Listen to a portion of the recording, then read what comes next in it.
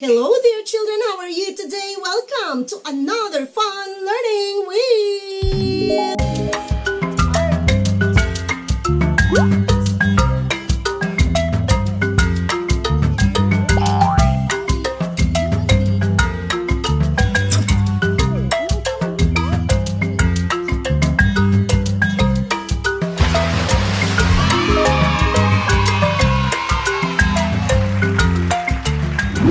Kids, today we will have another exciting lesson in math, and I know that you are all excited. Am I right? I know you are. Now let's get started. Last time, do you still remember that we had learned about sets? What is a set? Correct. Set is also called group. And we also had defined elements. We said that elements are the objects or the things that are inside the group. That also determines the name of the set. There are different ways on how we could compare them. But today, we will learn about greater than, less than, and equal. Teacher Ira, how would I know what symbol am I going to use? Always remember that this is the symbol for greater than, and this is the symbol for less than, this is the symbol for equal. When we say greater than, it means that the first set has more elements or objects compared to the second set. When you say less than, the first set has less number of objects or fewer number of objects compared to the second set. When you say equal, meaning both sets got equal number or same number of elements or objects.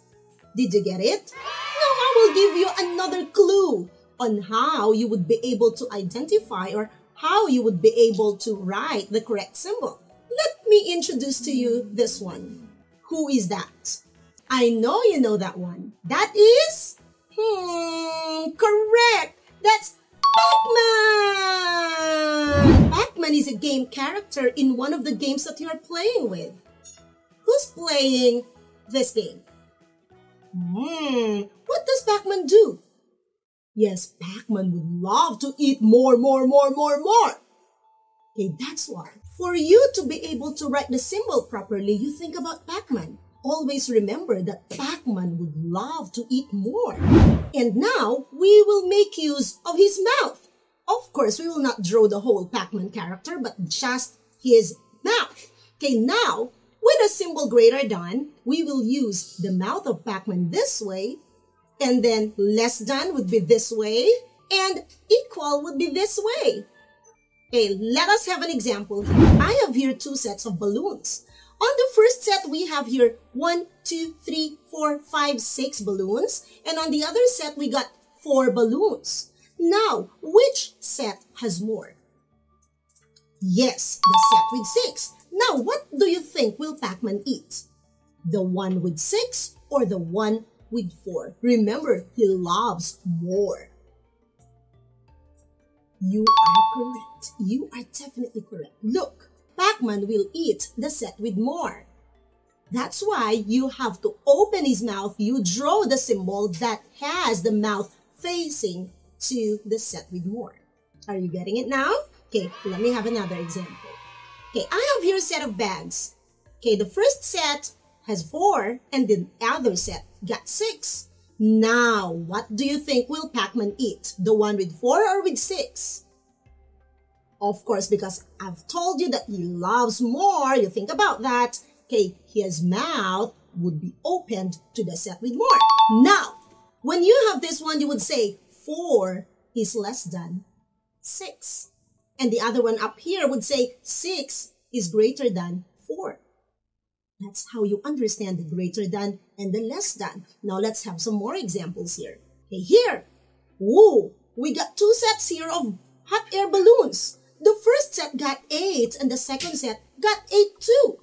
Now we have the same number of elements here. So, when it comes to that point, Pac-Man will think, should I eat the one here on this side, or on this side?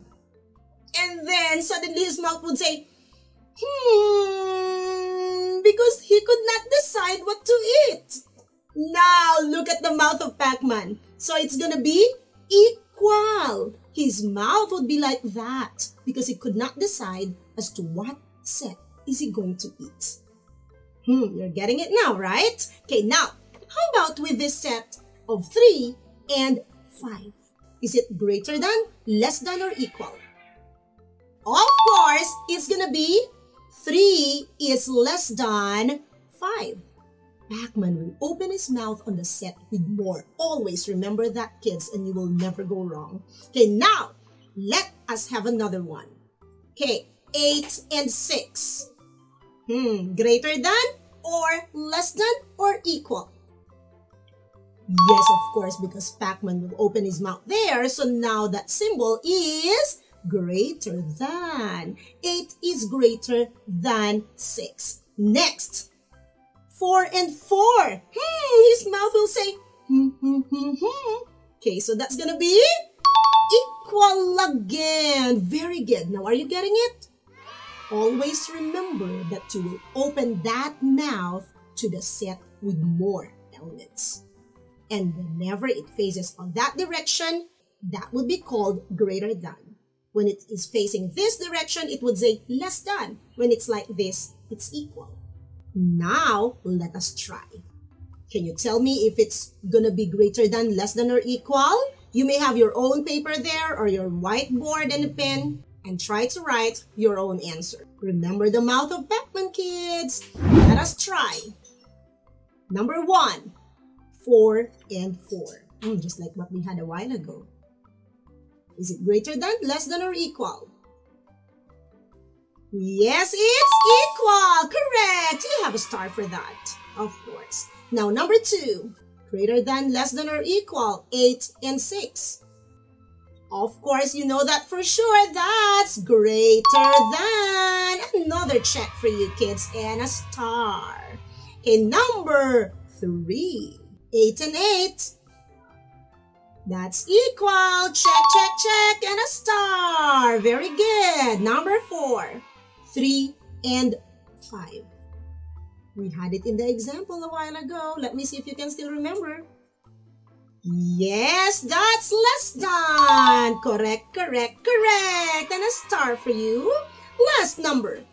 1, 2, 3, 4, 5, 6, 7, 8, 9, 10, 11, 12, and 8. 12 and 8. Greater than, less than, or equal? It's greater than. Very good. Check, check, and star.